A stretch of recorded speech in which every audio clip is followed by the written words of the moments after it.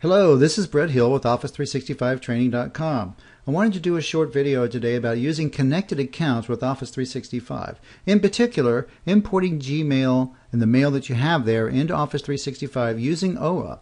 It's really fairly straightforward, but there are a few things you need to learn in order to make it work. First things first is that you need to be logged into your Office 365 account using Outlook Web Access. You cannot create a connected account in Outlook. You have to do this with Outlook Web Access. And you find this feature on the Options tab. When you select Options, you can then select See All Options.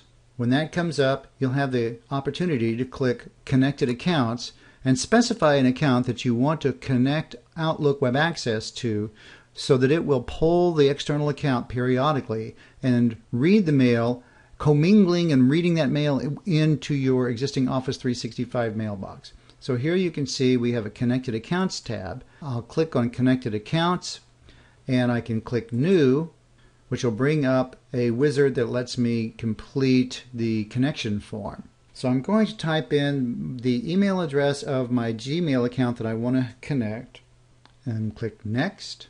Now in this case, the account was connected without any difficulty whatsoever. There were no additional screens to fill out, and immediately starts to go and download the mail. And usually you can start to see mail backfilling pretty quickly. If you have a lot of mail there, can take a while. And so here I can see the Gmail account. And so as a result of this, my Gmail account is connected to Office 365. All the mail will come over. Now let me show you a situation that occurs pretty regularly as well that's not quite so obvious. If I go back to See All Options and I want to add a connected account, in this case I'm going to add a different connected account. So let's try another account and see if this one behaves the same way. The reason we're doing this exercise is because I recently ran across a situation where the connected account did not work as expected, and I wanted to show you what I discovered. Now this should go out and once again connect to Google. But this time I get that a secured connection couldn't be established. Would I like to try an unsecured connection? And instead of saying yes, which won't work, then we'll say no. Now this says if the problem continues, you can configure either POP or IMAC connection for your other account. Now, one of the details that's interesting is that in order to do a connected account with Office 365, the Gmail account needs to be enabled for POP. So to do that, you log into your Gmail account and you close any of the advertising, and then you enable POP for all mail.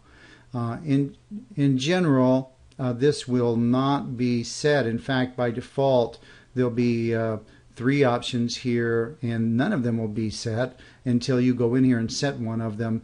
Evidently, though, if you try to do a connected account without setting any POP settings, it automatically turns on POP, so it's normally not an issue. But if someone has disabled POP, then you'll need to come in and turn this on. Now, also notice it says when messages are accessed with POP, keep the mail in the mailbox. We're going to leave that as it is. If I go back now to my OWA, so now that POP is selected, we just need to go back and try the process again. And we type in the password, and we say next. And with POP enabled, the system will connect as expected.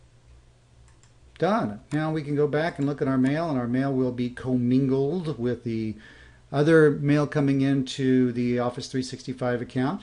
You can, of course, create a rule to sort through your incoming mail to a specific folder.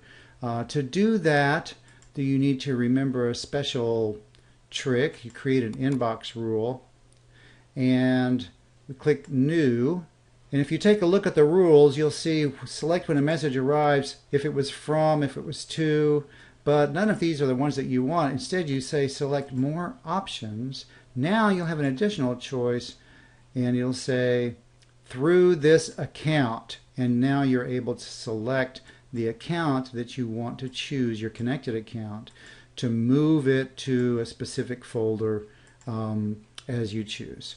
So this is the way you create a OWA-based rule to sort your mail before it gets to Outlook into the appropriate folder. An interesting situation arises whenever your Gmail account is the same as the custom domain that you want to use for Office 365. In other words, you're going to transfer your Gmail account domain to Office 365. In this case, it's important that you do not validate the domain in Office 365 before you create the connected account. If you do that, the connected account process will fail. Set up the connected account and then import the mail from Gmail as you've just seen. Once the mail has been migrated, validate the custom domain in Office 365, and then you can set your users to the new domain. Now this will cause their logins to change. Because you're anticipating the domain name to change, you haven't provisioned the users yet. But now that you've got them set up, you can change the MX record to Office 365 and set up Outlook to connect to the Office 365 account. And whenever Outlook connects to Office 365, all the mail from Gmail will be there. Users can still go back to Gmail at any time if any mail happened to get missed in the handoff. And then you can disconnect the connected account. You might want to wait a little while to make sure that the last synchronization occurs.